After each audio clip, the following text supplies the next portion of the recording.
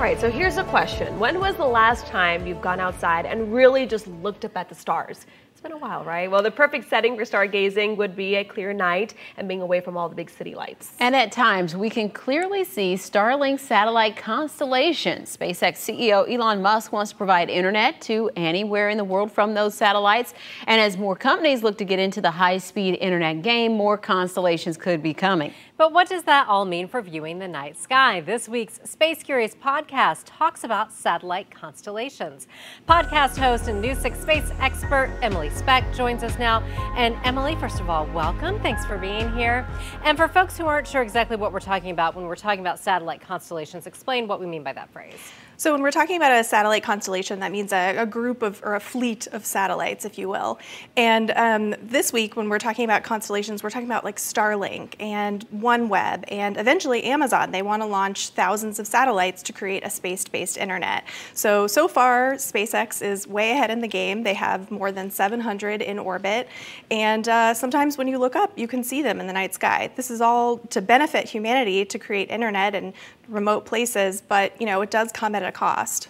Yeah, Emily, my husband and I were celebrating our anniversary during the pandemic. We had no place to go, so we're like, let's go to the beach. So we brought a bottle of champagne, and we just we were stargazing, and then we thought we were just getting lucky because we kept seeing all these shooting stars, and then we realized they were all almost on the same track, right? So how can you tell which one's just a shooting star and the other one is a satellite? A satellite, yeah. So I have a handy app on my phone that I use sometimes to look up, and I kind of use it in this particular podcast episode to see where all the satellites are. And when you turn it up, it's pretty crazy. But if you're looking for a Starlink satellite, it's basically going to look kind of freaky. It's like two lights in the sky and a trail, and you'll kind of see them go by. So it looks very unnatural. So you would definitely recognize a Starlink trail. And we've gotten calls at the news desk about it before, which is kind of interesting. So when we talk about the trade-off here, I mean, we want to, globalize internet access, but then we talk about, the issues of maybe light pollution and things like that. So give us a scope of what this, what this means.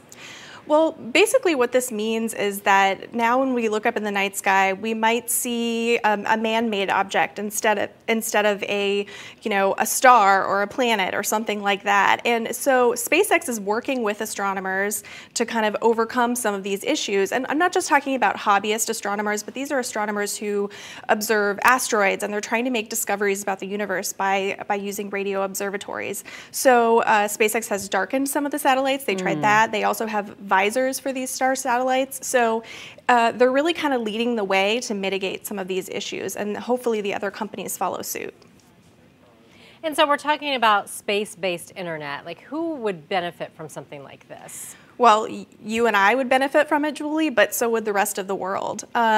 Basically, if you live in a place right now, like a remote area, just, think of all the people who don't have regular internet access. During the pandemic, that's been so essential. And it's really what makes the world run round, right? So this would benefit a lot of people who have not had access before because of the amount of satellites and just that constant contact. So everyone would benefit from it for sure. And astronomers do see that, and they do recognize that. And I would be completely lost if I didn't have GPS, Emily. Let's just be honest. You know how to get anywhere anymore. I mean, this is interesting because we were just talking about the ISS almost getting hit by more space junk, right? Right. That came up, they had to use thrusters to get the ISS out of the way of space junk, which you covered in your last podcast. Yeah. And the thing we have to realize with these new satellites that are launching is that's not going to happen. We are going to know where these satellites are at all time because they're operational. And these manufacturers have to know when they're going to deorbit and what they're going to do when they end their life cycle. So the ISS doesn't have to worry about running into a Starlink satellite anytime soon. Good deal. That's good news. Thanks, Emily. And the newest episode on Starlink Constellations is live right now at clickorlando.com/space. And those new podcast episodes come out every other Wednesday. You can also download the podcast wherever you like to usually get yours, or go to clickorlando.com/podcast. We'll see you next time, Emily.